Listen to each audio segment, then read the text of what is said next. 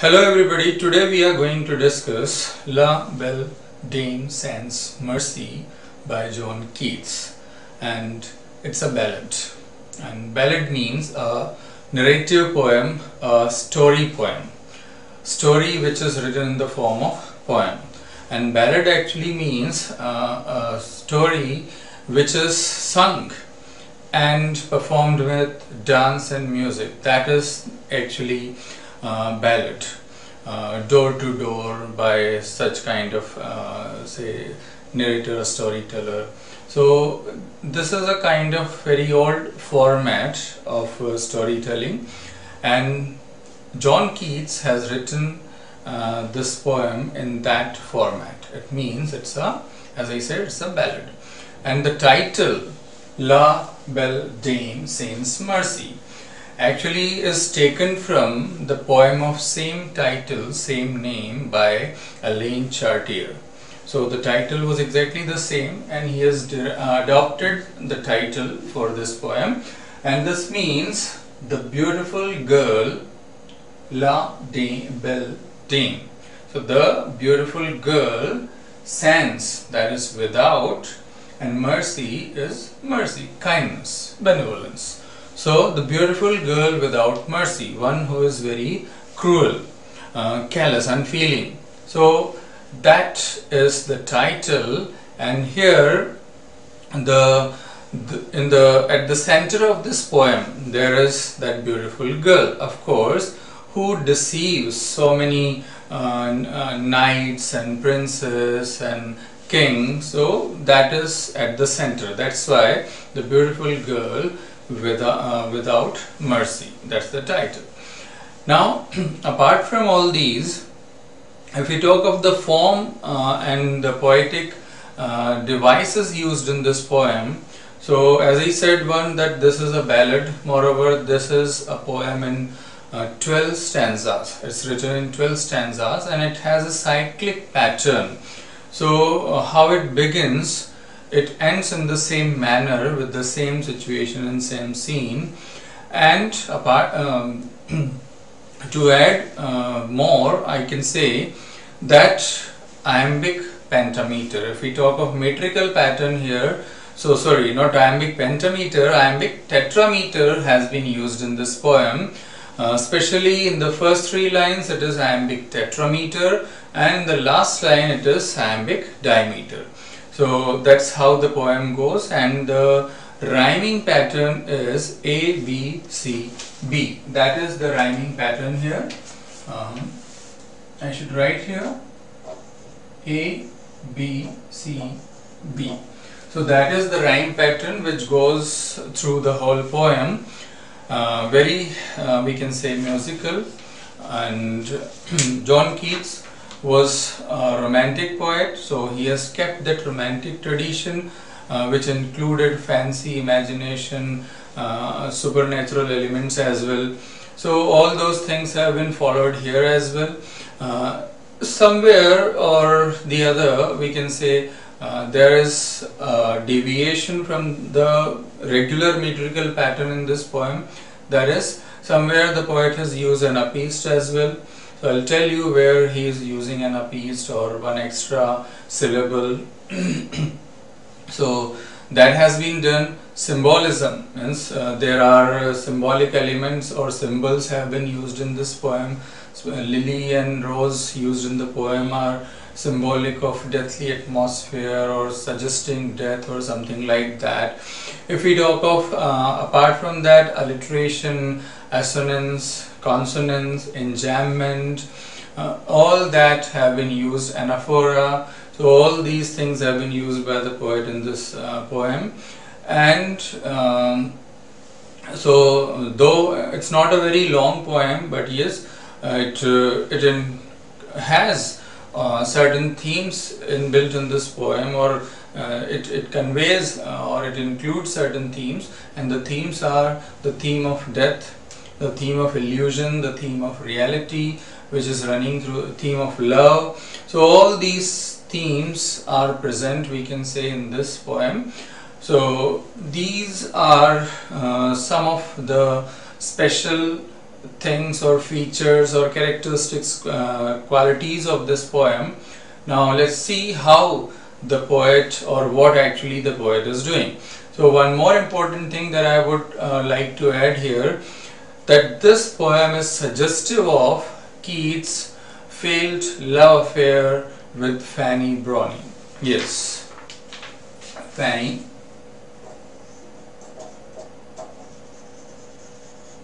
Yes, that was the name.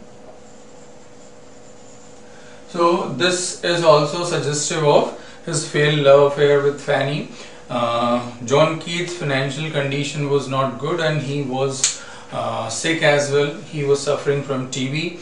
So he knew that that would not culminate into something good or positive, and so it conveys that that failed love affair in his poems and letters as well. The things about his love to Fanny Brawley comes out, and here too we can see a suggestion of that. So there is obsession as well, and infatuation as well.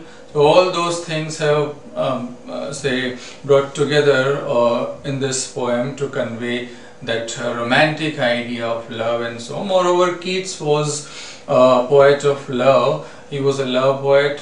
To him love was like, he as he used to say that beauty, I should say, rather than love, he was a poet of beauty. So beauty is truth and truth is beauty. That was the principle of John Keats. He was a worshipper of beauty, and here too some hint of that is present in this poem.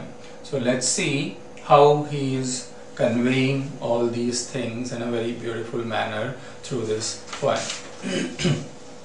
Oh, what can ail thee?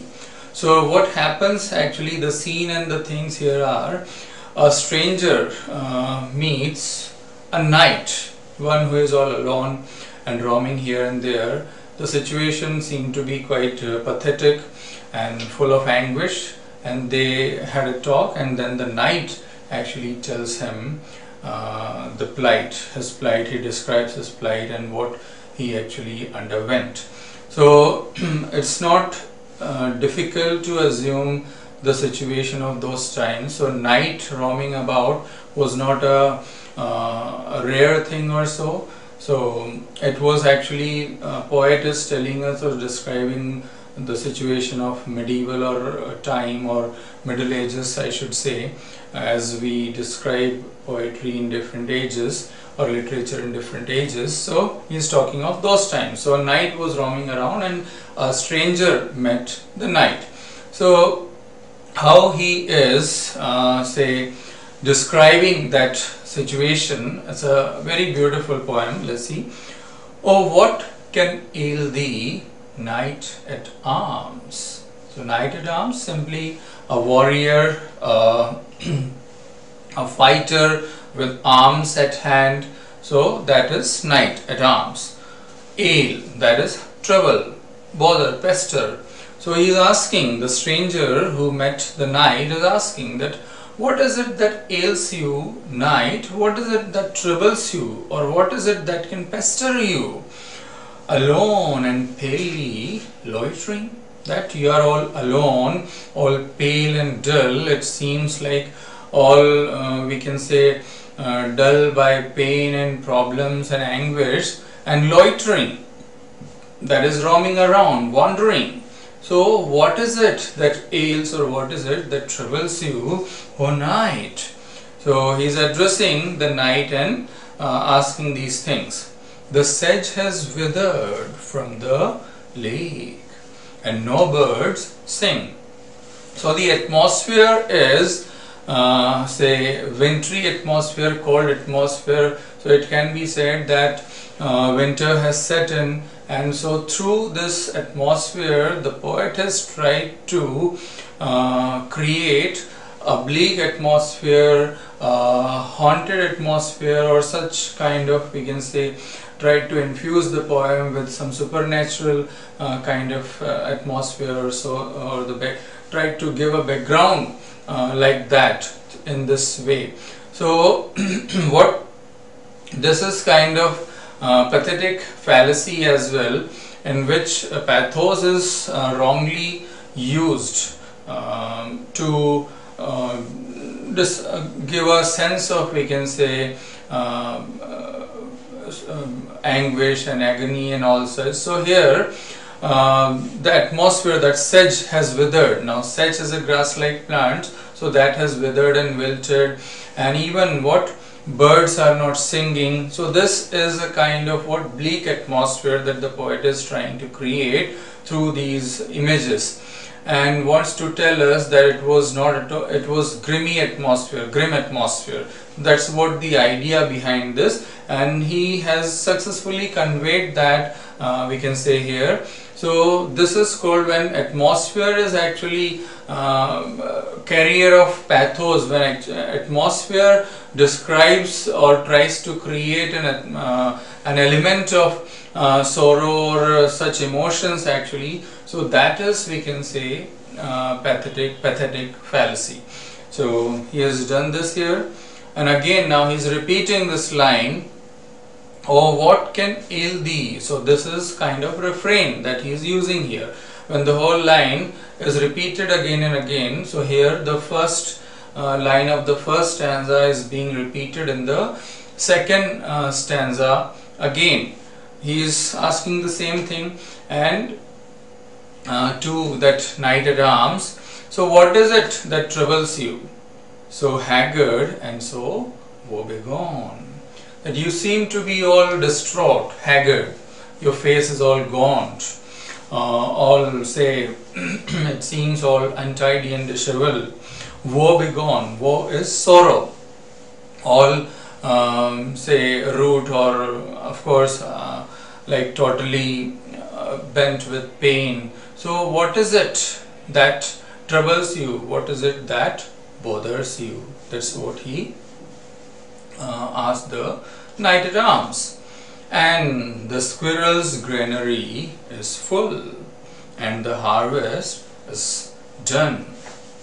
So he's saying, so what is it that can bother you? That everything is all fine. See, harvest is all done.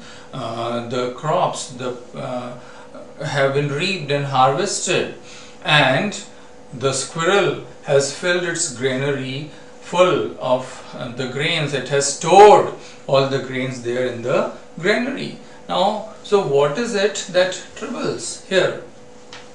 So you can see the rhythm going or running through in this poem, and in the first three, as I mentioned earlier, is using iambic tetrameter. We can divide the whole line in 4 foot. Yes, 4 foot are there, and in the last line there is only say 2 foot with 2 syllables, and that is what, iambic diameter. But in the second stanza, last line, we have an example of what, anapist. And anapist means what, 2 unstressed and 1 stressed syllable. So that is called anapist syllable. So here, and the harvest is done. So and the, so they are weak, unstressed,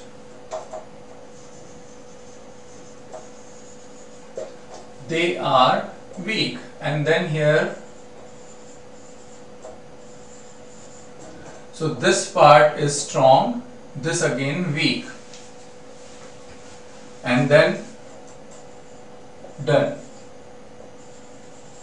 So here we can say weak, weak and strong. So that is the pattern we follow in anapist. So one extra syllable is there, and that's what we have in anapist. So that's how the poem follows anapist metrical pattern as well, somewhere in the, so iambic tetrameter has been used, and diameter has also been used, making it anapist. Okay, so now, I see a lily on thy brow, with anguish moist and fever dew. Now these are the symbols here. Poet is using symbol. Lily and fading rose, they are actually symbolic of approaching or say deathly atmosphere, death-like atmosphere. So just as we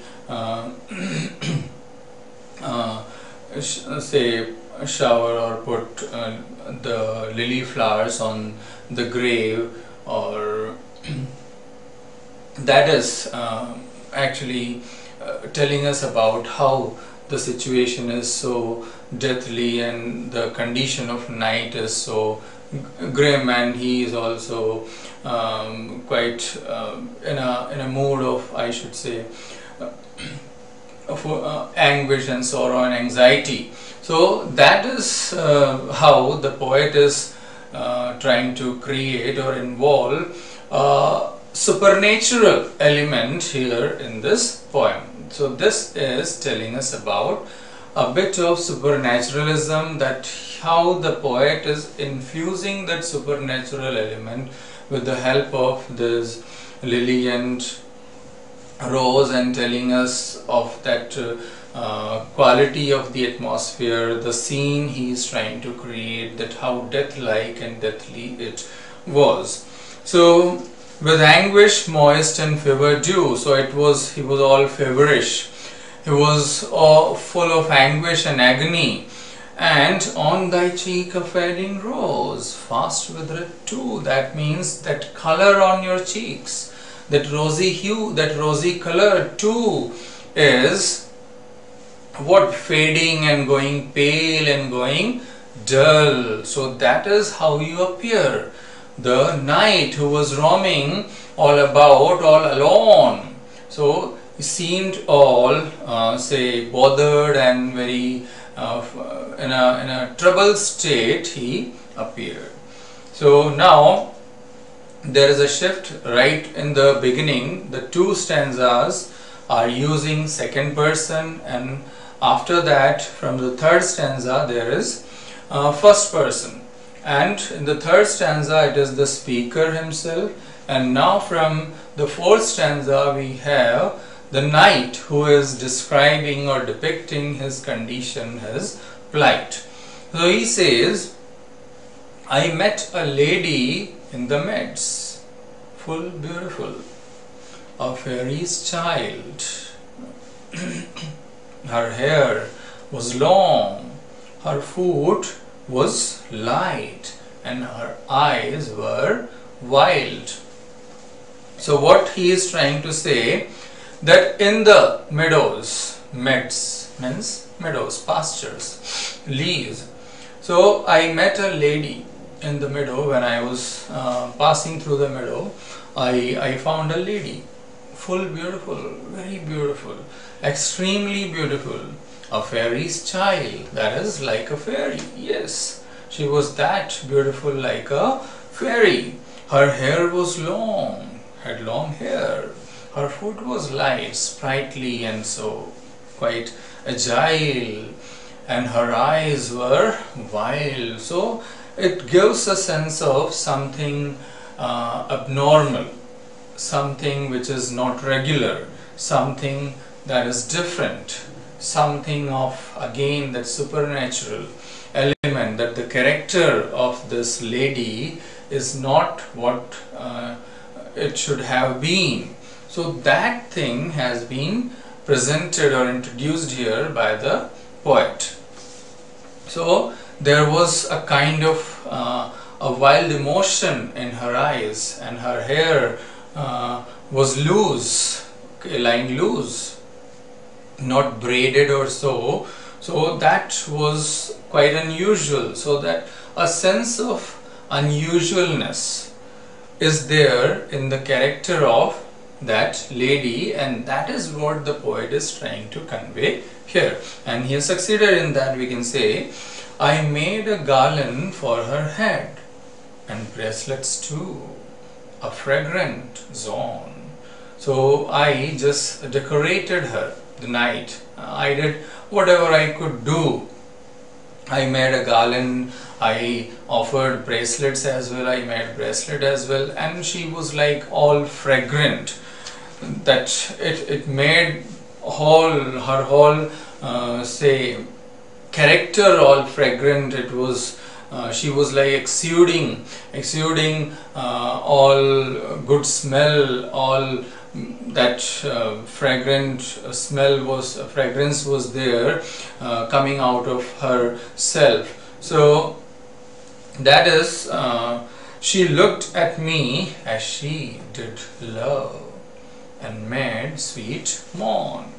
So she looked as if she had fallen in love with me as she did love, as if she was in love with me, she was fallen in love, and made sweet mourn, just sweet murmuring sound, as if kind of suggesting that she was in love with the night, she had fallen in love with the night. So that kind of hint and intimation was there in her voice. And I set her on my pacing steed. Steed is horse. So I set her on my pacing steed, and nothing else, so all day long. So we moved about, we just wandered and roamed, sitting on that horse here and there, for sidelong would she bend and sing a fairy's song. So she would, while riding, she would bend here and there, and she would sing a very beautiful song, the fairy song. So the song was that sweet, that beautiful, it seemed like a fairy's song. So all happy, they were riding on the horse, she was singing, and the knight was enjoying. And what? She found me roots of relish sweet, and honey wild, and manna dew. So she brought all this for him. What? All the sweet things, all the sweet roots, all the sweet fruits. Manna dew is the food taken by goats. So it was like that, also tasty and delicious, also sweet. So he is comparing that to be that with manna dew, the food of God. So it was so sweet and delicious that, and she offered me all that. For, and sure in language strange, she said, I love thee true. And then in a certain, full of certainty, full of surety, she expressed her love for me. She said, I love thee true. So I truly love you. So that was the expression of love from her side. She frankly just expressed her love for the knight. And so you can see the metrical, you can see the rhythm and rhyme as well here. As I mentioned, this ABCB rhyme is being followed. So you can see arms, then loitering, then lake, and then sing. So only loitering and sing, they match, and the other two, they don't match. So this ABCB goes through the whole poem. The complete poem is in 12 stanzas, and then finally at the end we find a cyclic pattern. So I'll show you how it is all here. And moreover, in this part, what we are going through, that garland made a garland, and she was singing like a fairy. It was also sweet, and she offered all that. So that is the romantic quality that emerges in this poem. So the romantic poets actually infuse their poem with an element of fancy and imagination. Of course, the kind of love thing that would also be there, as has been expressed here in this poem. So all that element of romanticism has been used in this poem by John Keats, and that too in a very beautiful manner. This poem is really quite loved by all the readers of John Keats. And she took me to her elfin grot. So elfin, of elves, that is of fairies and such kind of the messengers of God. So she took me to where her elfin grot is cave. So she took me where she lived, in a cave, in a grot, and there she wept and sighed full sore, and she started weeping and sighing and heaving and all that. She started doing that, and there I shut her wild, wild eyes with kisses four. So it didn't mean that really he might have kissed her 4 times or so, but the idea is, what he is trying to say, that I too expressed my love to her by kissing her. Just she was weeping and crying, so I just consoled her at that time when she was sighing, and it was like bitterly weeping and all. So I shut her eyes, consoled her, and kissed her, and expressed in that way, expressed my love to her. So this wild, wild is an example of repetition, and in the whole poem we find several examples of say assonance and consonance. So you can easily find that out. What is assonance?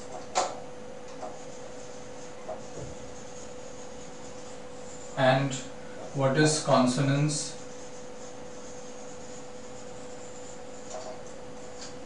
So alliteration also is there.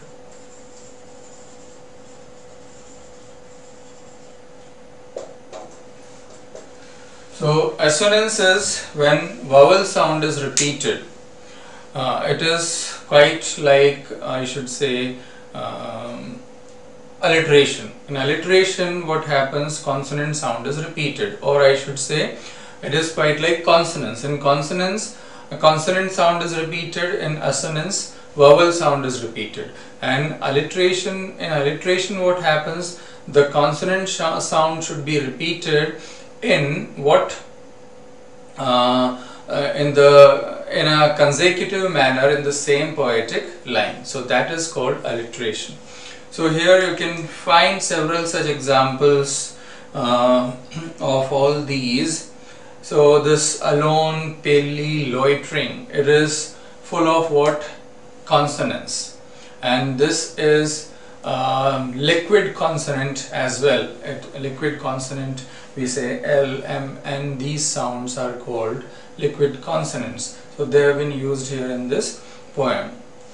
So you can find these several such examples here. So now what is saying, and there she lulled me asleep, as if singing some lullaby or so. She lulled me asleep, put him to sleep, and there I dreamed. Oh, woe betide! Yes, I just saw a dream. I was lost in some dream. I was seeing a dream, and there I felt, yes, woe has befallen me. Woe, sorrow had befallen me. I felt that the latest dream I ever dreamt on the cold hillside. So that was the latest dream. So he actually, at the end, he found himself lying on a hillside. So he is describing that. So there I found myself, actually, when I was there lying at the hillside. This was the dream which I saw. This is the latest dream that I had. And what was the dream, or what was there in the dream? He is describing here. I saw pale kings and princes too.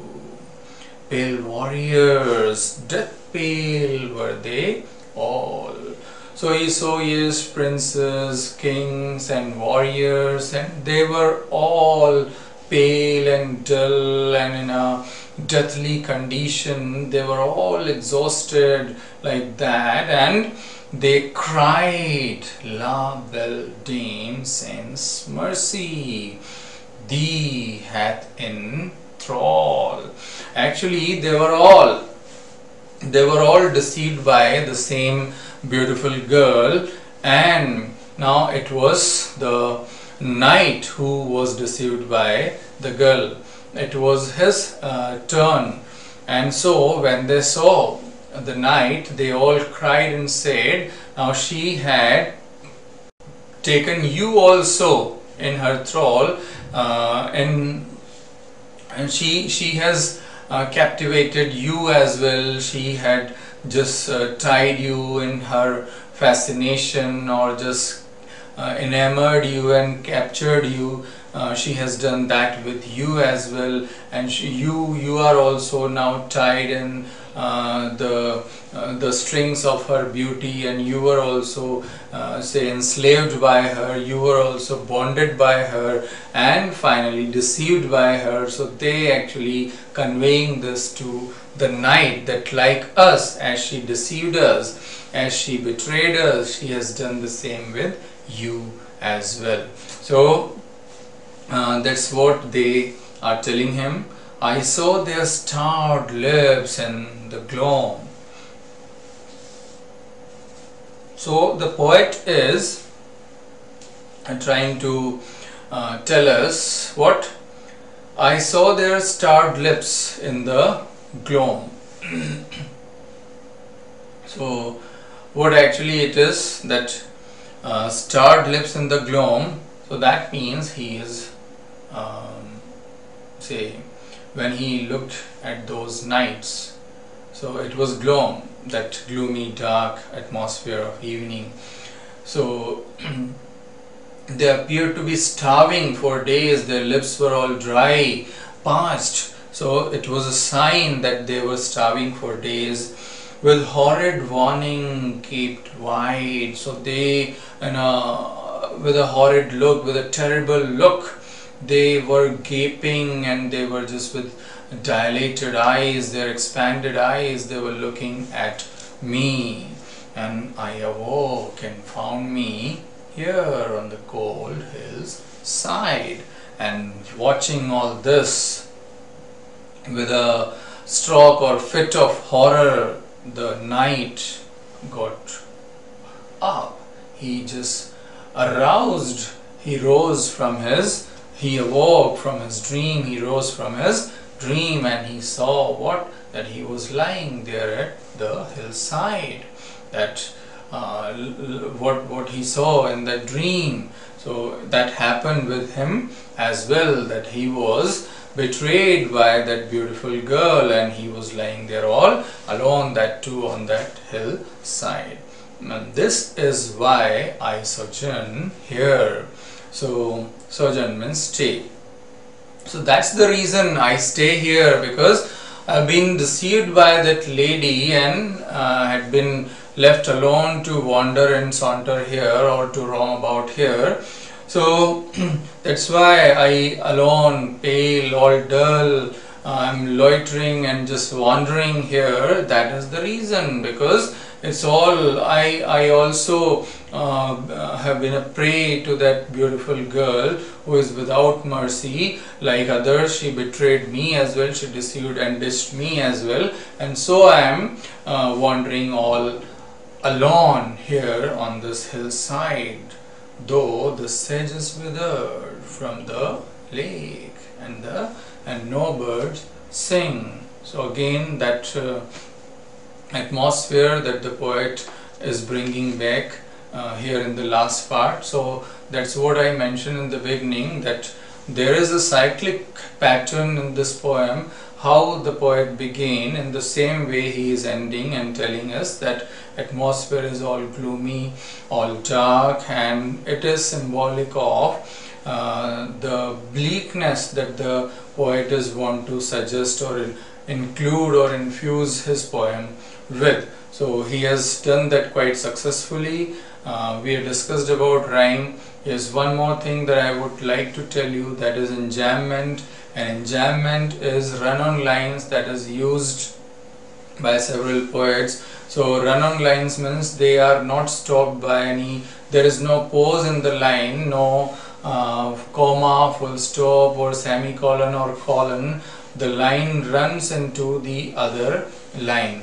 So that is called enjambment. So that has also been used, and several pauses, commas have also, like knighted town. So it is preceded and succeeded by commas, and though it's a grammatical usage, but this grammatical usage gives us a hint as well that knight was all alone, we can say separated or alienated from the other people. So that alienation has been suggested very beautifully through the use of commas here. So so the other things that you must remember, that it's a ballad, a failed love affair of Keats with Fanny Brawny, suggestive of that. Element of supernaturalism, love, deception, illusion, reality, all that has also been included here. These are the themes running through the whole poem. Metrical pattern is iambic tetrameter and iambic diameter. So that is the metrical pattern used. The rhyme scheme is ABCB, which runs through the whole poem. Cyclic pattern, total 12 stanzas have been used. So these are the kind of things which the poet is using here in this poem. Romantic elements can also be mentioned. Symbolism used in this poem should also be mentioned. So I hope this poem is quite clear to you. You might have understood everything. If you have any queries, you can just ask me by commenting in the comment box. I'll definitely respond to your comments, and hope you enjoyed it. I'll come with more such poems. Till then, thank you very much.